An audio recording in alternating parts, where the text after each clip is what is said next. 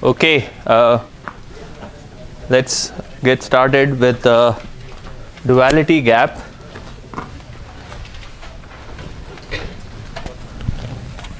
So in the previous class we studied a branch and bound algorithm, we studied some necessary and sufficient conditions about duality. So in particular, if geometric multiplier exists, then you have a necessary and sufficient condition for optimality of a specific point.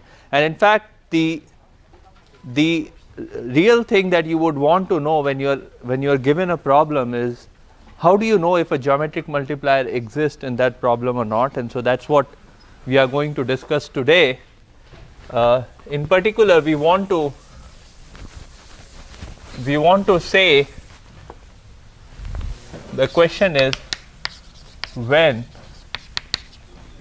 under what conditions there is no duality gap?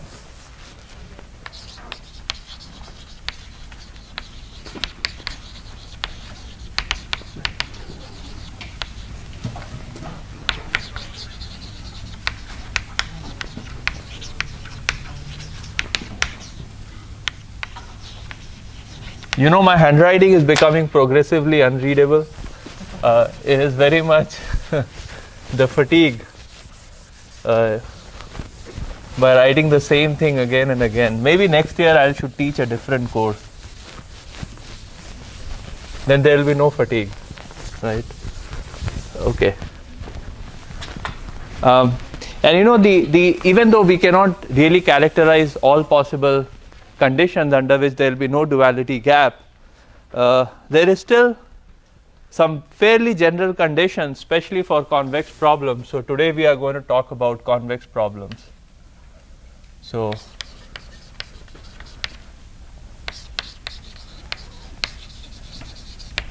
and we'll try to see why, for at least for some fairly we'll try to.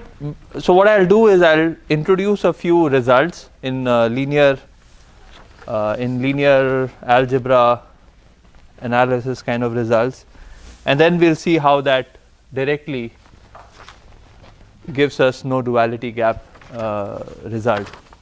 Okay, and remember, I want to again draw the picture for duality gap so that it gets etched in your memory and you never forget it until your retirement. Okay, you can forget it after retirement, that's completely fine, because you're not doing any useful work anyways after retirement. Okay, so this is my gx space, this is my fx space, and then let's say this is what my set S is, gx fx x in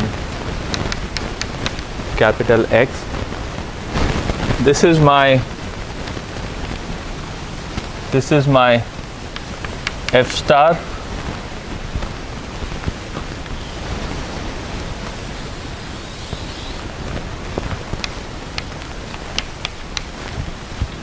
this is the hyperplane that keeps S on the positive side with normal mu comma 1, and this is my q star, and this is the duality gap.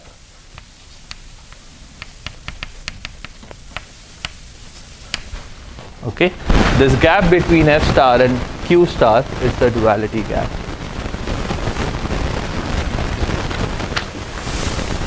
And what we want to find out is, what we will study today is that if the problem is convex, satisfies some conditions, there is no duality gap. So f star coincides with q star here in this figure.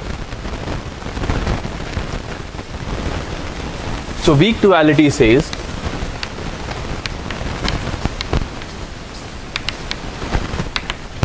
q star is less than equal to f star. Okay, so today we are going to talk about strong duality where q star is equal to f star.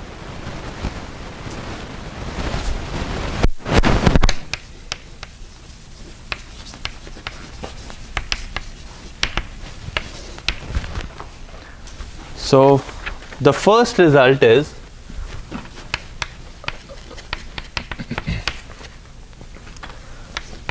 f from Rn to R convex, Gx equals to Ax minus B. This is known as polyhedral.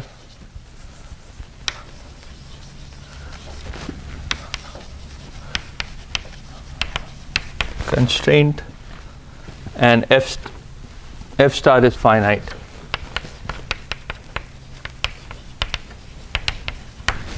Okay, so the problem is well posed. This implies Q star equals to F star.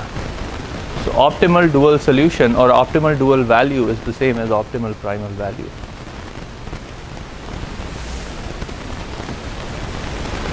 One thing you will notice is we require the function f to be convex over the entire space Rn.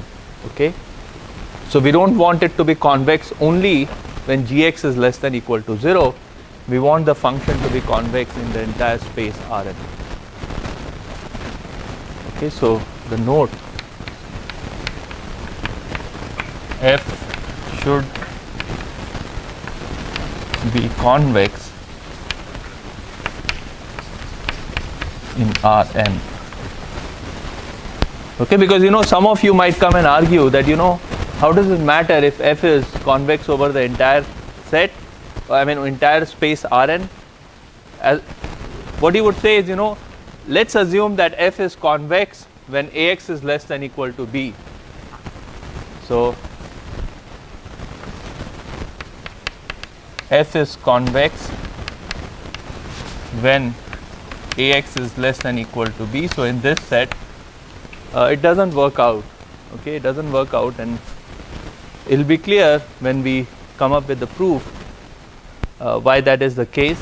Well, actually it's not going to be clear, but at least you will see why that's the case when I introduce Farkas lemma. So you want f to be convex over the entire Rn. This is not sufficient.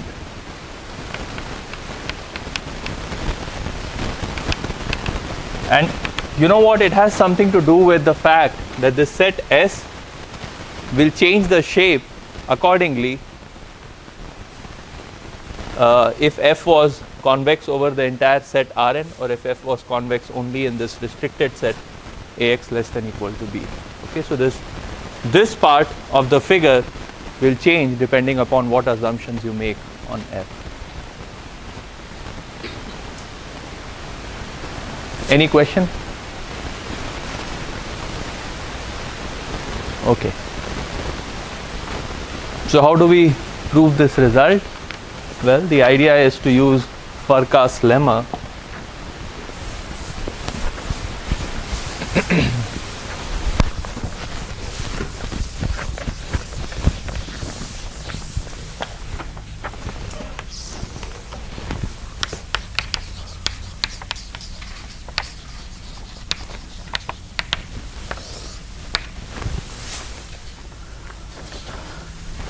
So the setting is C is a convex set.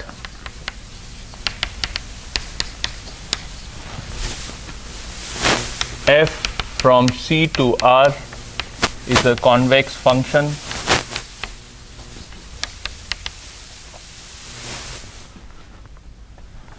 And S equals to X such that Ax less than equals to B is a polyhedral set. And f x is greater than equal to 0 for all x in C intersection S. So these are the four assumptions. This implies there exists mu in R. I haven't said what R is, but R is the number of constraints G, right? So that's kind of clear. It's the number of rows of A, or equivalently number of elements in B. So that's R. Mu greater than equal to 0 such that Fx plus mu transpose Ax minus B is greater than equal to 0 for all x in C.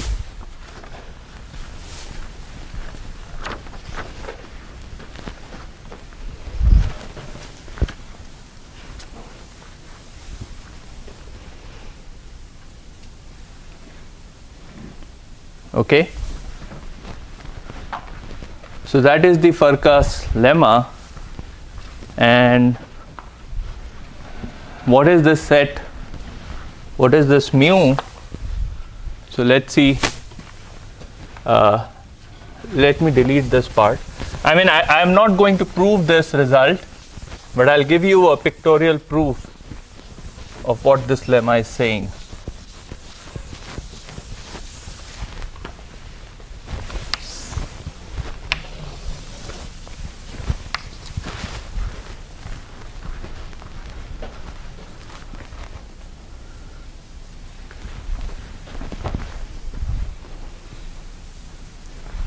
So this is my x,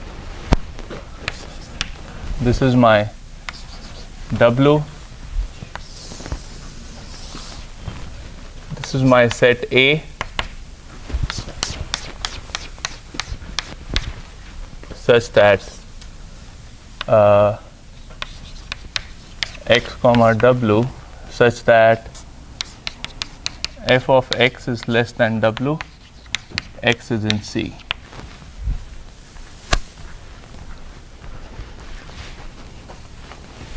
Okay, so we pick all the values of x in C, we figure out what the value of fx is going to look like, and then we draw the set of entire w that is greater than equal to that fx. Okay, that was a little bit of entertainment. It was intended.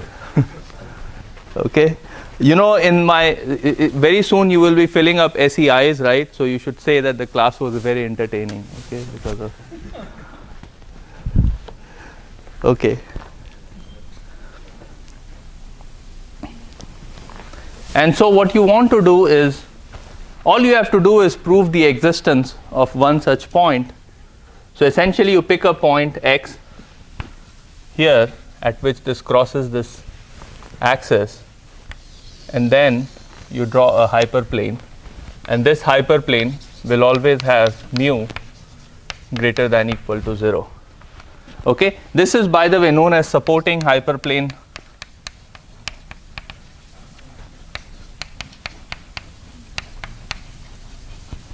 theorem, which I haven't formally introduced in the class.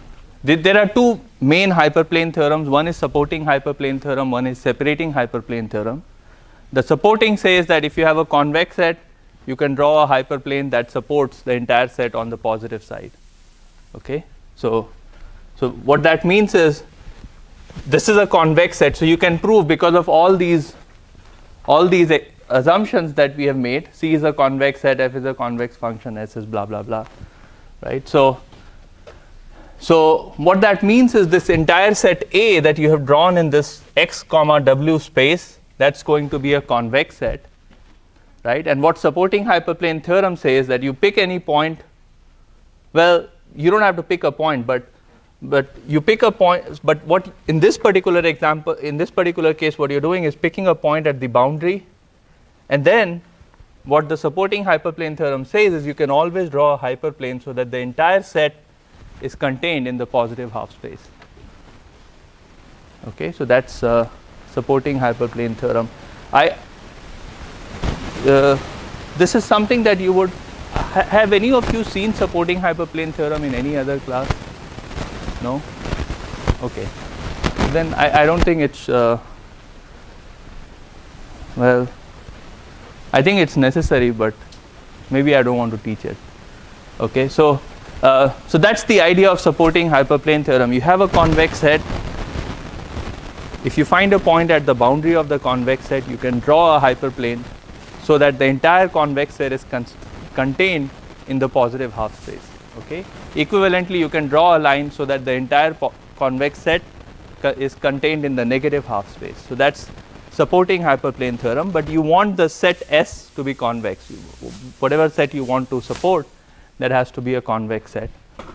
And then there is separating hyperplane theorem, which says that if you have two convex sets, you can always draw a line that separates the two convex sets. Okay, that's separating hyperplane theorem. So those are the two important theorems that are widely used in optimization. And I mean, I have used mostly in optimization, but you can also probably use it in infinite dimensional spaces, so differential equations and stuff. We'll talk about it in the context of dynamic optimization probably next week onwards. Okay, that was a detour, but this is what this theorem says, that well, you can draw a line so that this equation fx plus mu transpose ax minus b is greater than equal to 0 for all x in C. Remember, fx was greater than equal to 0 for all x in C intersection S. Okay, so in C itself, f can take positive as well as negative values. But when you draw this curve, when you draw this set A, and then you come up with a supporting hyperplane theorem, of course you have to prove that mu is going to be always greater than equal to 0. So that's something you have to prove. And then once you prove that, what you have, the final result is fx plus mu transpose ax minus b. So this is gx, right? This is my gx here. So what you have is fx plus mu transpose gx is always greater than equal to 0 for all x in C. So there is no s here. Okay, there is no s here. This is only for all x in C. So that's good. So that is the representation. So the graphical representation of Farkas lemma. And so we can use that result for proving this theorem as follows. It becomes a fairly one-line proof.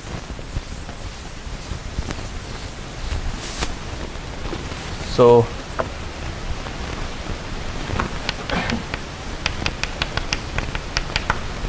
I am going to define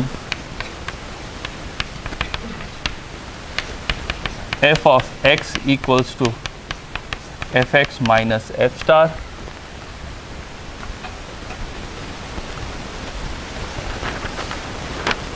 C equals to Rn, S equals to Ax minus b less than equal to 0.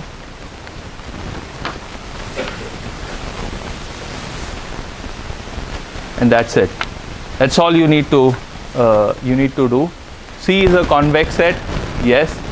F is a convex function over the entire set. Yes. S is this set. Is fx greater than equal to 0 for all x in C intersection S? Well, that's true, because remember, f star is the optimal value of the function in this set, right? Since it is the optimal value in this set S, if you take fx minus f star, it's always going to be non-negative, right?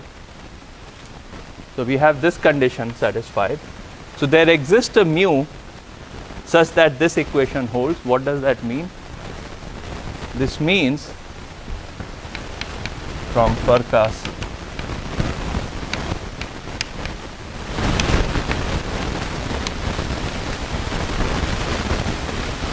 there exists a mu greater than equal to 0 such that fx minus f star plus mu transpose gx is greater than equal to 0. Okay.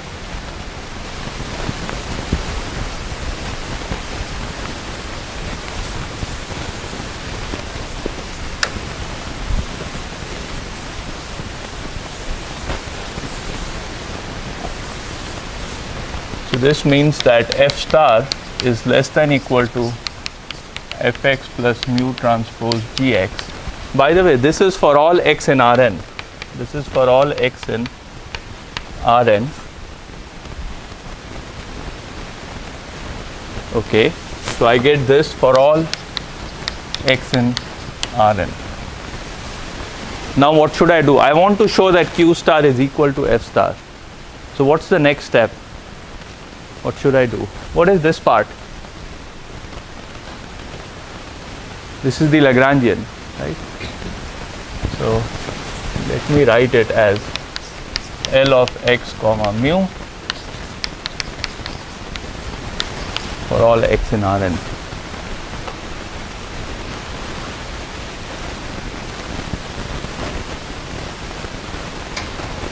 What should I do now?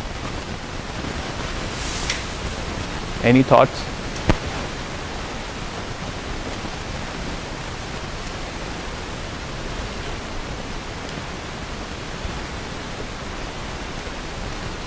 Okay, so I have this constant. This is a constant, right? This is a finite constant. F star is finite.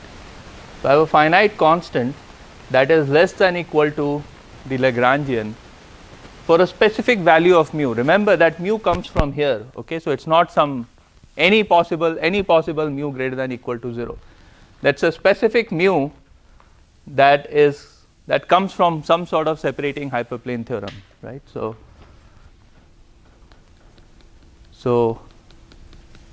it's not all possible mu, but for all x in Rn. So this holds for all x in Rn, but for a specific value of mu greater than equal to 0. So what else? What's the trick? What's the next trick to use? Any suggestion?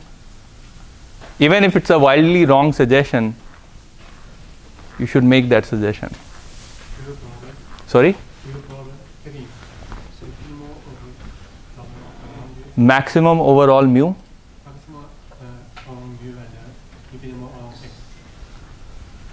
Okay, so let me try to qualify that suggestion. Let's take the infimum over x first. Okay, so what I get is F star is less than equal to infimum over all x in Rn L of x comma mu. What is this equal to? This expression Q of mu, right? Q of mu, which is less than equal to, any thoughts? Supremum over all mu in RR, mu greater than equal to 0. You know what? Let me just put a mu bar. No, not mu bar, mu tilde. So that way you don't confuse between any arbitrary mu. Okay. All of them have tilde now? Yeah. Okay. Okay. And what is this equal to? This is equal to Q star.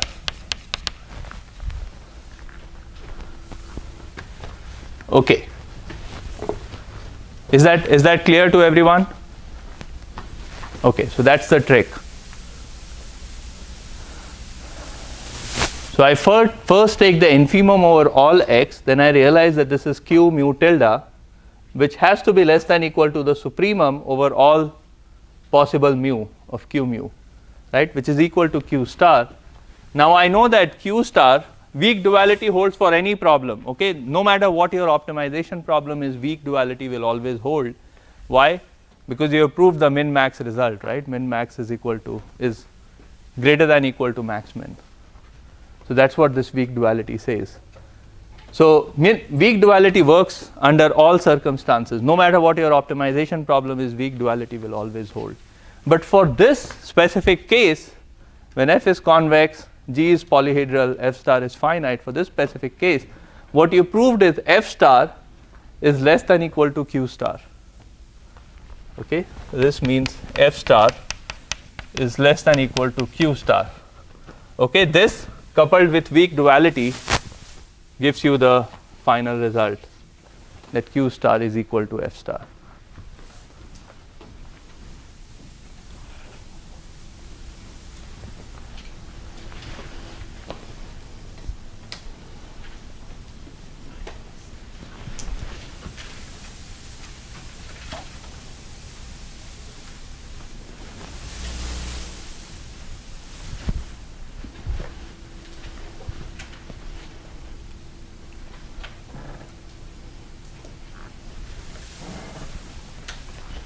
Okay, Any questions so far?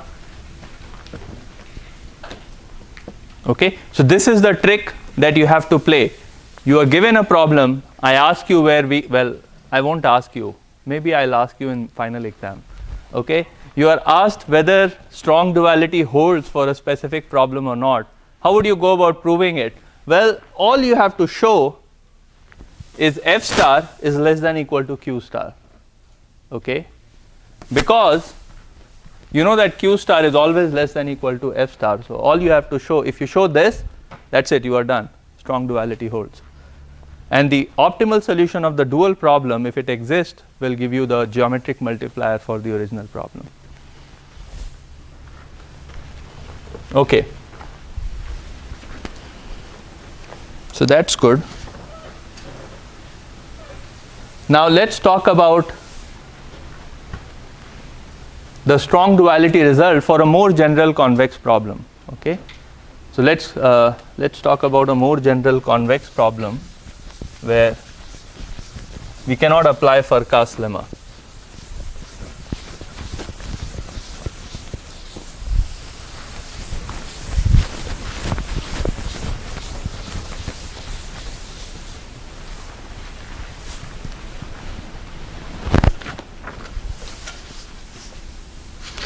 So I want to minimize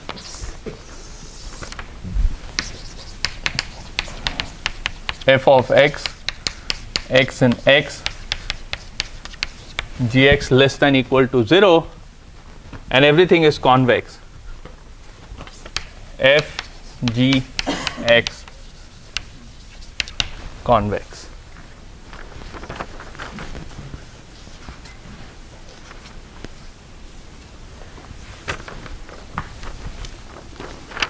So, and we also assume that the problem is feasible.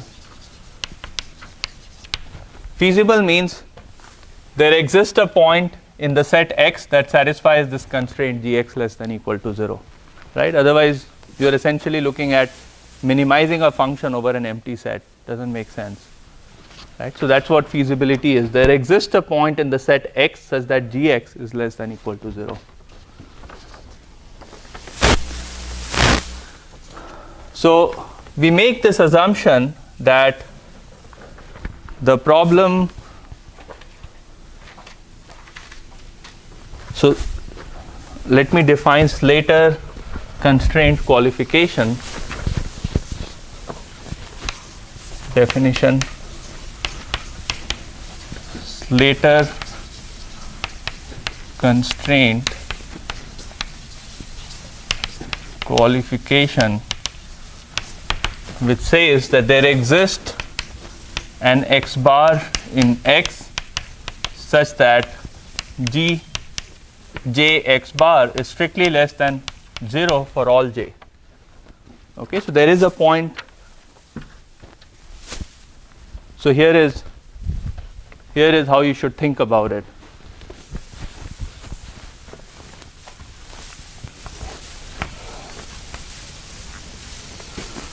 Let's say x is my sphere or a circle, right? And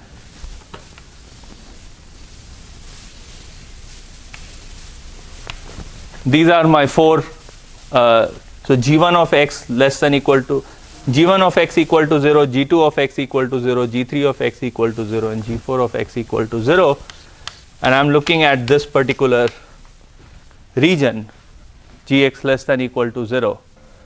So there has to be a point x bar which lies in the set x, and for which gj x bar is strictly less than 0. Okay, so you have x bar here. What would be the other extreme? The other extreme is you have the set x,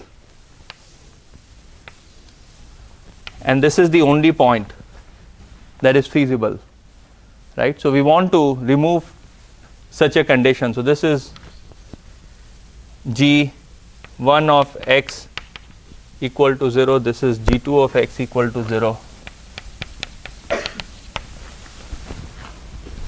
Okay, and then it meets only at one point. So there is only one point in the feasible region. So you want to remove such a those cases. Okay, you want to consider these cases where you have a point in the set X such that Gx is strictly less than 0.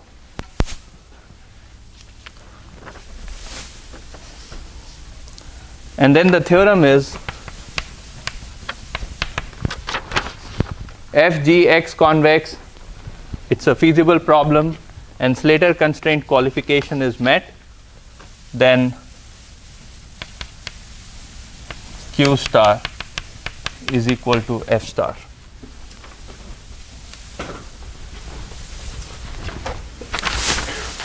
Okay, we need this condition and then we need Slater constraint qualification to prove this result.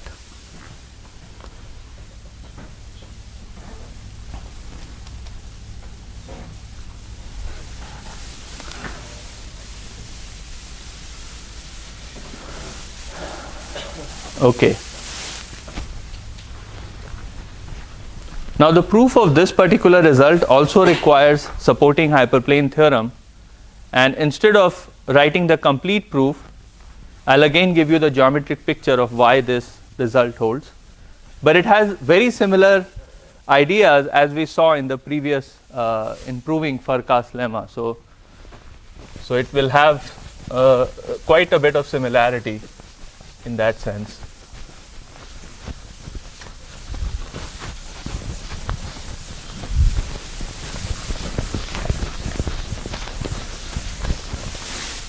Okay.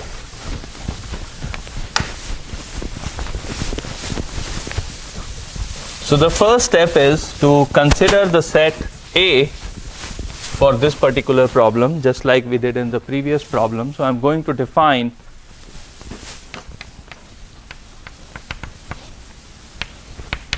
set A as Z comma W such that there exists an X in capital X with Gx less than equal to Z and Fx less than equal to W.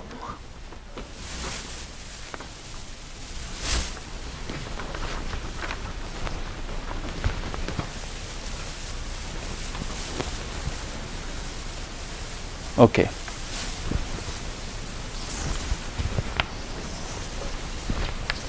So this is my f of x, this is my g of x, and remember we talked about the set S that looks something like this. What is the set A? What would it look like? So well, A contains point. So A contains all the points such that there exists a gx comma fx points below it, right? Below it and left to it. And left of that point. So let's consider this point. Okay, is it part of A or not? Well, is there a gx? So this is my W and this is my Z. Is there a point with gx less than equal to Z? No. Is there a point such that fx is less than equal to W? Well, there are a lot of points where fx is less than equal to W, right? But it doesn't meet this criteria, gx less than equal to Z. So this point is not in the set A. Okay, fine. What about this point?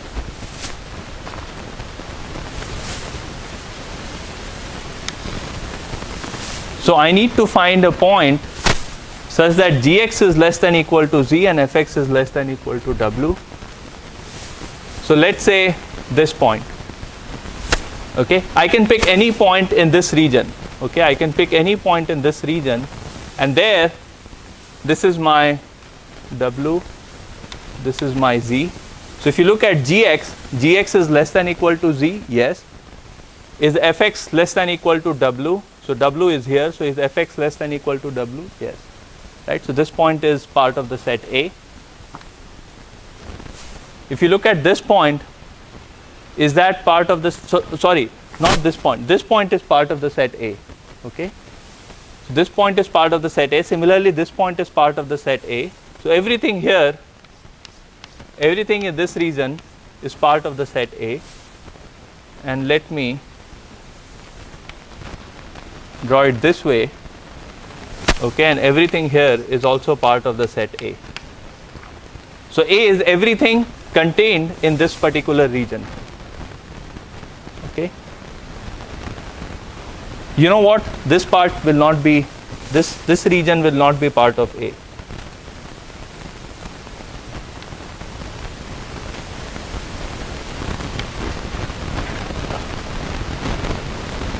Well, no, it should probably should be this way. So everything above it is part of A. So that's what this set A is. Now remember, for supporting hyperplane theorem, you need this set A to be convex, right? And this looks like a non-convex set, right? So if we make these assumptions that F is convex, G is convex, X is convex, blah blah blah, then you have to prove that the set A is convex, okay? So this, the proof of this result, the proof of this theorem goes with several sequence that you have to prove. So the fact 1 is A is convex.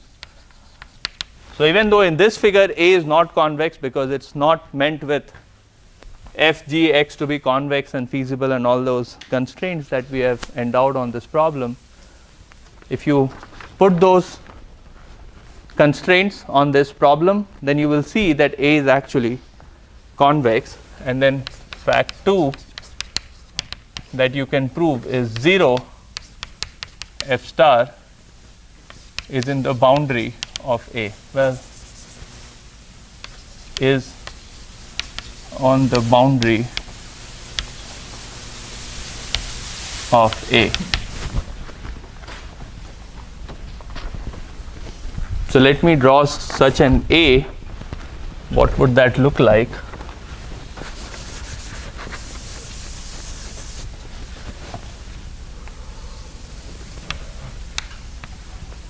Okay, this is what the A is going to look like, and then 0 comma F star would lie on the boundary of A. This is what it's going to look like.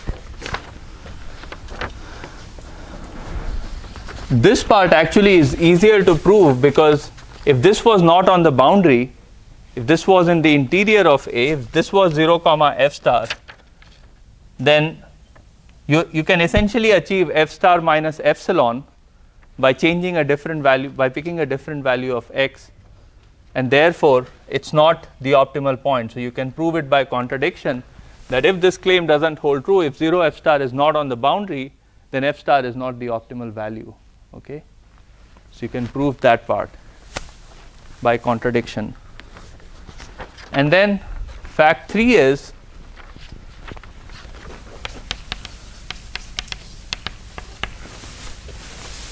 use supporting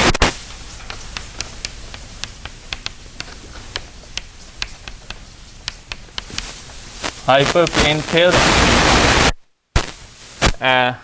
to get mu beta not equals to 0 0 such that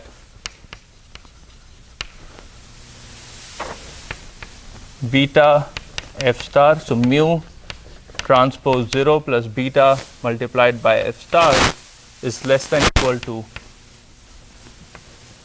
mu transpose Z plus beta W for all Z comma W in A.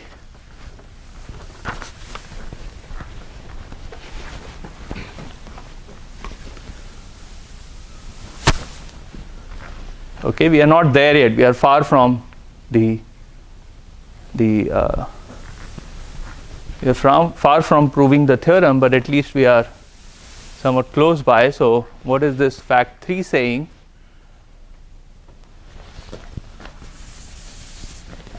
Well, this point 0 comma F star is at the boundary. So So I can draw a line that passes through 0 comma f star and keeps this entire set A in the positive half space. So if you pick any point z comma w in A, its value will be greater than equal to the value at this particular point because it's in the positive half space. So this is this line mu transpose z plus beta f equals to beta w equals to 0. That's this line. And since A is in the positive half space, if I pick any point of A, its value is going to be greater than equal to, well, this should be beta f star. So the value should be greater than equal to beta f star. Okay, any questions so far? Yeah. Can you explain again how did you pick those points and why A take that from, please? So you want to, so this is my definition. There is nothing, I just define a set A. Okay. How did I define it? Well, I have to be able to find an x. So I have to be able to find a point in the set S, okay, such that gx is less than equal to z and fx is less than equal to w. Okay. So this is my set S, okay, and if you think about it, I can pick any point here, okay, and let's say I pick a point here. I have to be able to find a point in the set S which is below this point and towards the left side of this particular point. Okay, so left and south of this point. So I pick a point here. This point in the set S is below the point and on the left side of this point. Okay, if I pick a point here, I can find a point here which is below the, I mean it can be at the same level too, okay, but it has to be either at the same level or below this point and towards the left side. So I can find this point in the set S which is below this point and towards the left side. Let's say I pick a point here at this point. I can find a point which is at the same level, right, but towards the left side. Now let's come here. I pick a point here. There is a point in the set S which is below it and it's at the same level. It's not at the left side, but it's at the same level. So this less than equal to says that it can be either at the same level or it has to be on this side. And similar, well, this is saying it has to be below or at the same level, and what this is saying it has to be on the left side or at the same level. Okay, so I constructed this set A. So I have the set S, I constructed this set A. It turns out you can prove it that A is a convex set. Okay, not a very difficult thing to prove. Then you observe that 0 comma f star has to be at the boundary of A. Okay, so this is my 0 comma f star, that's at the boundary of A. Okay, so it can't be in the interior, so you can't have a 0 comma f star here. Okay, it has to be at the boundary. Then you say, you know what, I know that A is a convex set, I have a point on the boundary, I can draw a supporting hyperplane at that point. So what does supporting hyperplane says? Well, you have a mu comma beta which is not equal to 0, 0, so it has to be a non-trivial line such that mu transpose z plus beta transpose w for all zw in A has to be greater than equal to mu transpose 0 plus beta multiplied by f star. Okay, that's this line. That's this line. Okay, mu transpose z plus beta w equals beta f star. That's this line. But any point in the set A will be in the positive half space, which means you will have the greater than equal to sign here, right? So that's what we are. So that's the point at which we are stuck. We don't know how to proceed from there. Okay, is that clear?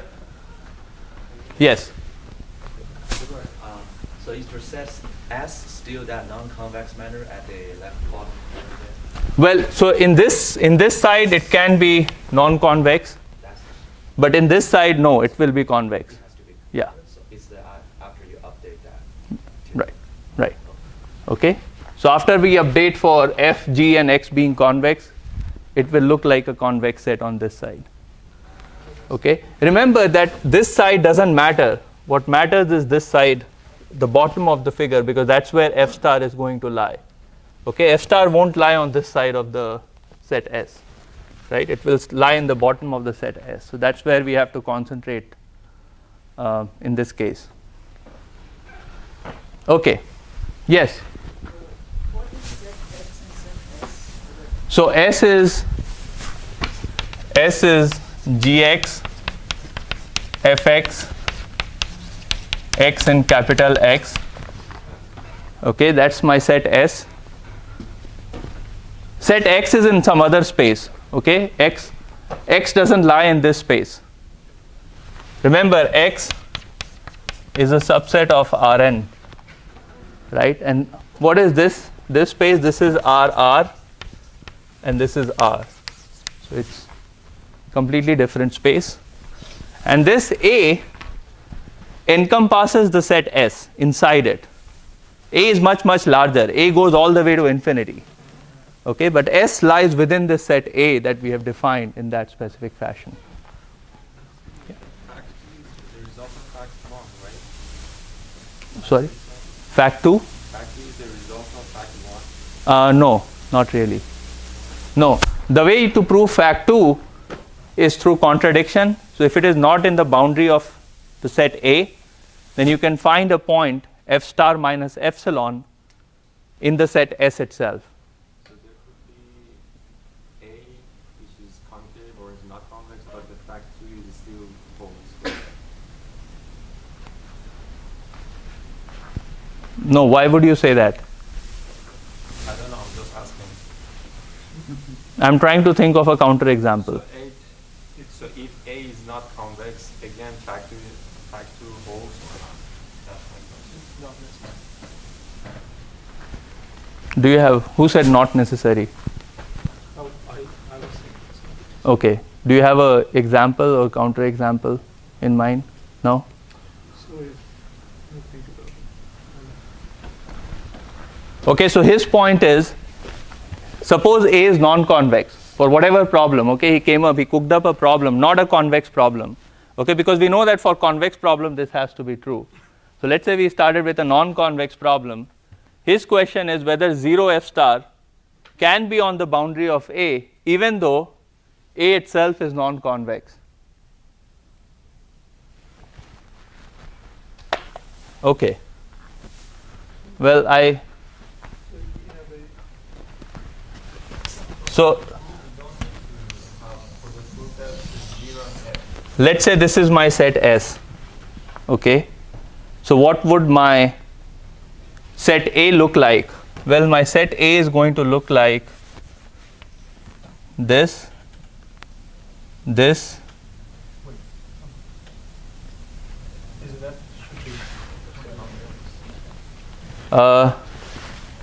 this, and then I have to go this way. No, and then I have to go this way. What is the bottom part belongs to green? That little. It should. See, if I pick a point here, I can find a point on the left side, Right. right, at the same level. Right. So this should be part of A. Similarly, this point should be part of A because I can find a point towards the left side at the same level. Now, this part will go as it is, right, because it's all part of the set S, and then I have to draw a line which is horizontal, and then this will be my A. So what is 0 comma f star? This is 0 comma f star, right? So in this example, it does seem like 0 comma f star seems to be part of A. Okay. Do you see this? Yes. Yeah. Yeah. So even though A was non-convex, we have 0 f star on the boundary of A. So those two are independent facts. Okay.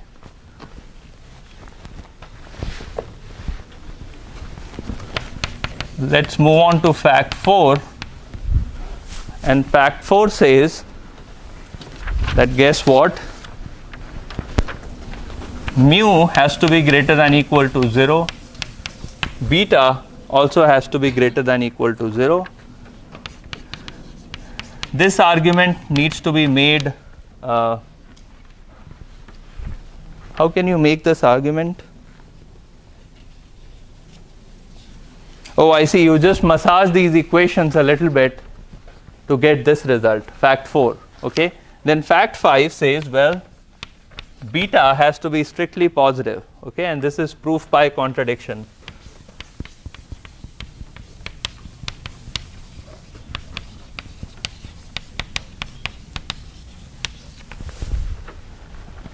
Okay, and some of you may know I don't like proof by contradiction, but I can't get around it.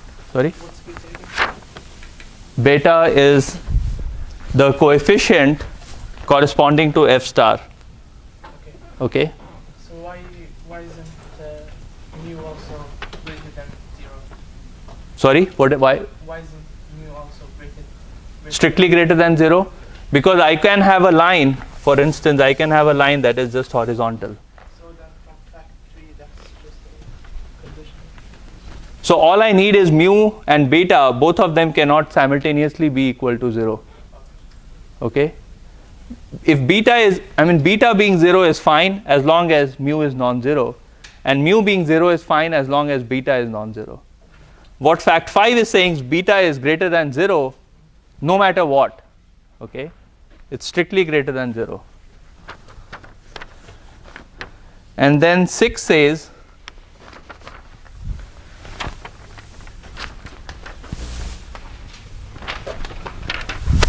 let me write it here. Then fact 6 is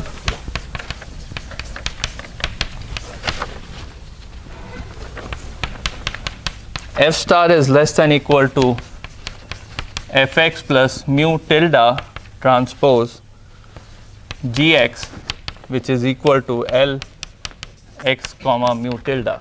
Now the way I define my mu tilde is mu over beta. Okay, we get at the same equation like in the previous case. We construct a mu from supporting hyperplane theorem, right? And then we get this equation that f star is less than equal to the Lagrangian specified at that specific vector mu that you get from supporting hyperplane theorem.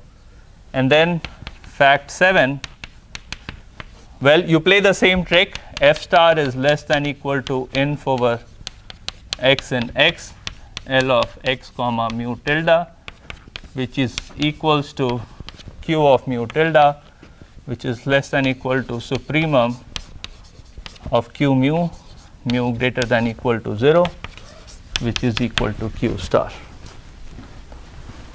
And that gives me the result, right? F star is equal to q star.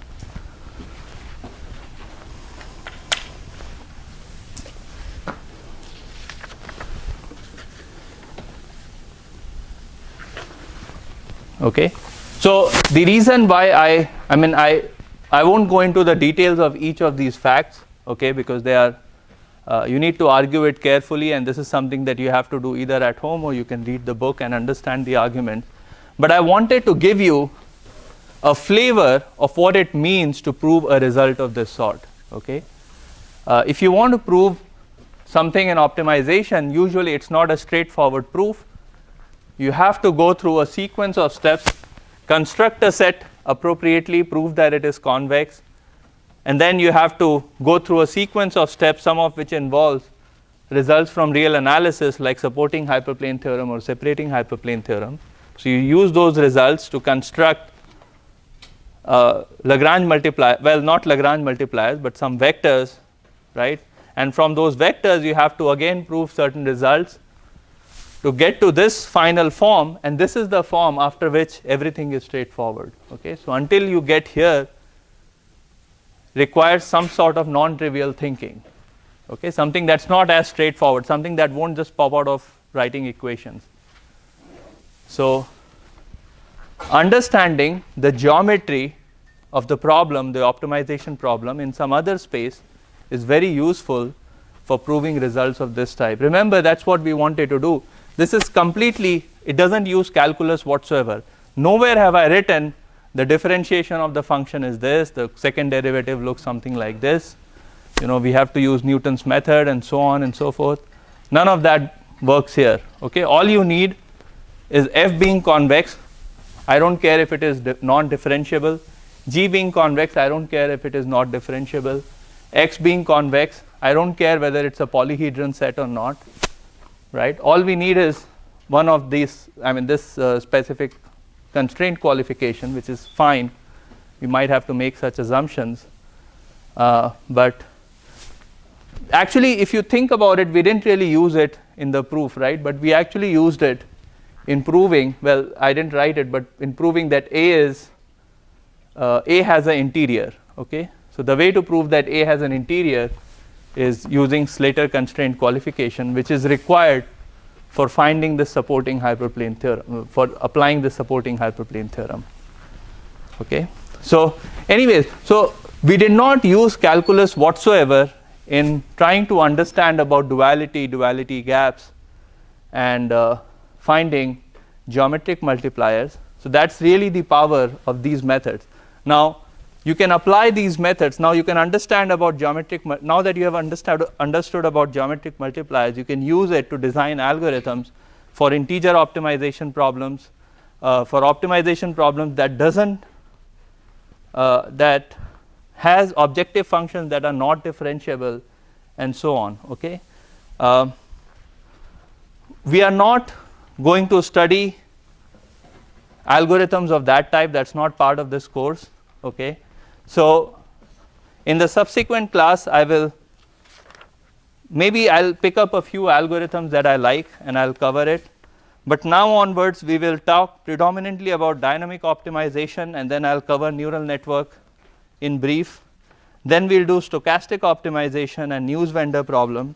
Then we'll talk about semi-definite programming, where you cast the optimization problem over the space of matrices and you try to solve those problems. And then, if time permits, we'll talk about Markov decision problems, which has gained substantial attention in the recent past because of robotics and autonomous car applications. Okay, so we'll do all this study and develop the theoretical foundation for doing complex optimization, for solving complex optimization problems. All right, thank you guys.